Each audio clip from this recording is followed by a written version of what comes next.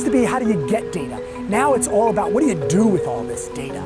So what we're trying to do to address this grand challenge in the face of all of these destabilizing factors in agriculture is to make agriculture more precise and more sustainable.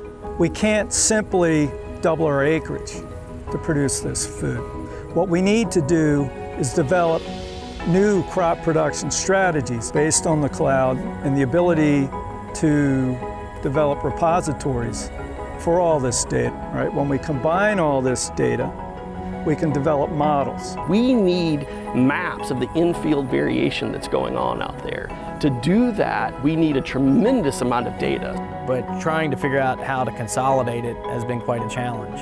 Right now, we have to take and manually put the data into a program. What we would like to build towards is a system that's cloud-based, to where we can bring this information from all of our locations back into a single cloud presence.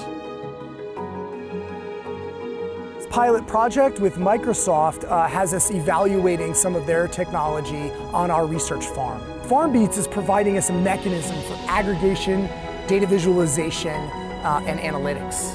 The only way we're able to do that is with machine learning and AI now. And we're able to generate those maps and recommend to growers how to alter their production on a piece-by-piece basis across that field. It's automated recommendations that growers can act on is the goal. If you had that data in a set, then you could start to build scientific stuff into it and figure out what farmers have.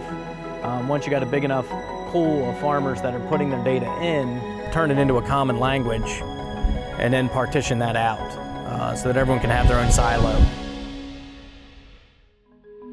I'm not a software developer, and ARS is not really designed to produce software as such. And so identifying products that integrate a lot of our needs and is kind of a one-stop shop that creates standards and allows for the real-time data flow and storage on the cloud allows us to then provide faster data visualization and information to farmers, putting sustainable agriculture in a precision framework so that we can provide the kinds of solutions farmers need and address the constraints they have for maintaining the productivity that we need